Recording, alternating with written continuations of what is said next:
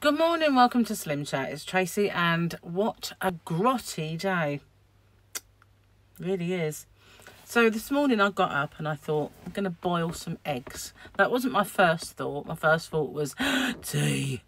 But after that, I thought I'm going to boil some eggs. And because I keep saying I'm going to have an egg and tomato roll or an egg and tomato sandwich for my lunch. And because I remember my mum used to take me shopping when I was very small, and just up the road from us, we lived in a place called Edmonton, and in North London, and we lived just down the end of our road was a massive shopping centre called the Green, Edmonton Green, and it used to be a market on a green, but you know, over the years it developed into a shopping complex, and now there's a couple of it's more covered now, and they've got a mall leading up to the bit where the marketplace is, and then another mall coming off it.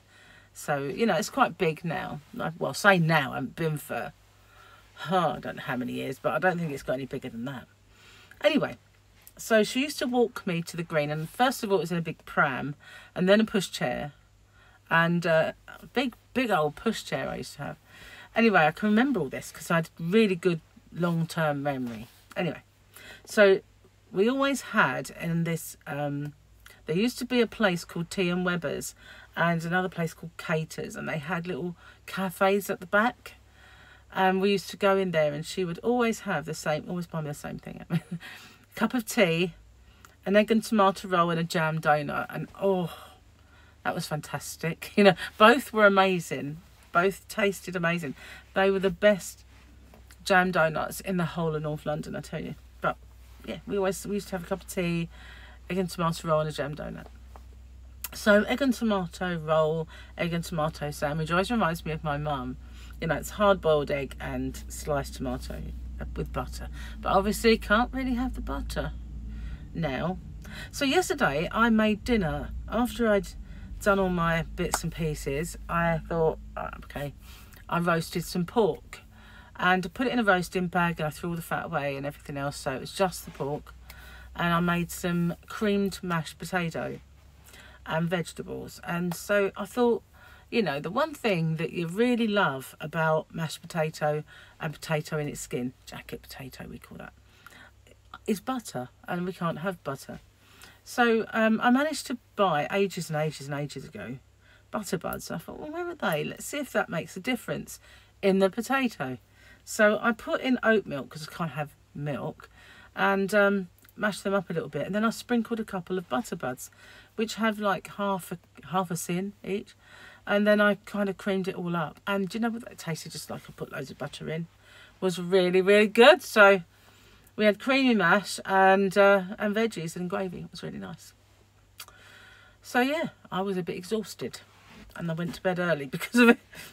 Well, I had done a tutorial, which had taken me all the morning because I made a couple of boo-boos, and then did this meal, and on my feet for hours and hours doing it as well, because, you know, it takes a while. Anywho, it was yummy, and I'm also making some soup. I put it on yesterday, and this time it's just butternut squash, carrot and onion at the moment, and stock. But I'm going to blitz all that up, and I didn't have the same amount of vegetable as I did last time, but so it's predominantly a carrot soup. But that would be nice because we enjoyed having that. It filled us up and stopped us from being hungry in the evening, so I'll do that today as well. And so yeah, not bad. I made my overnight oats last night and had them this morning, and they're all dairy free and gluten free, so yeah, I'm not doing too bad with that now. I did have a little bit of time where I had some foods that upset my tummy, and it's Gary that does it, because, you know, he's so used to cooking, and he won't necessarily think there's anything wrong in that. You haven't had any gluten, but I had cheese, Gary, you know, there was cheese in it. Or he'll just say, oh, you know, there were no bread in that. No, but it's pasta, Gary, it's made with gluten. So he doesn't always think of the whole picture, you know. So I might have something that I actually shouldn't have. Or another time, a few times we had Slimming World meals just because we were in such a rush. And so I had one that was steak with root vegetable mash. Well, they're probably full of the additives inside, like milk and gluten, you know, in their preparation. So I probably had those too. So now whenever I'm doing the cooking and I know what I'm having, it all sorts out nicely. So I have to make sure that when it's not me cooking or we're having a ready meal, that I kind of look at the state of the ingredients anyway. But no, just doing quite well on that, I suppose you could say. And I thought I had a cookery book. I thought I had more than we've got, and in fact I know we do. I had a big old stack and I've only got a little stack, so I don't really want to go buying them again, and we haven't found them. So we had a bit of a problem the other day. We were trying to put all the garden furniture away in the caravan in the garden, so we cleared a big space. It won't fit through the door, so I might have to buy some kind of tarpaulin and cover it. But that's not really ideal, but I'm going to have to do something because it will just be manky otherwise. But who'd have thought you wouldn't be able to get it through the door? It's because of the shape of them. They're kind of shaped like, with my hanging chair, because it really is like that, you could go around the corner with it. But these are just too big, fat and wide to go through the interior door, which is a bit of a pain.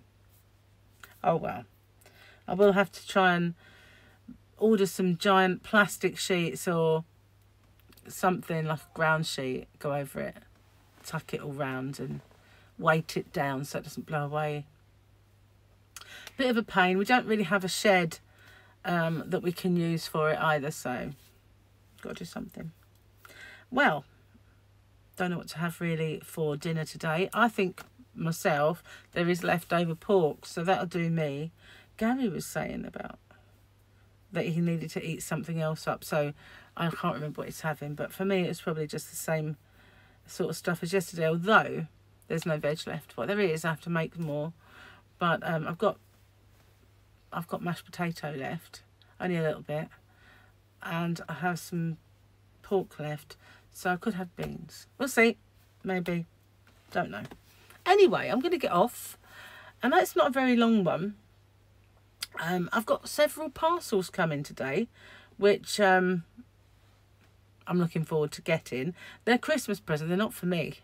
But, you know, once they're done, I want to have a look at this to make sure it's the right size and stuff, and wrap things up. I know I need to do that. But, yeah, so I've got to sort of be indoors waiting for parcels anyway, and be alert so I don't miss them.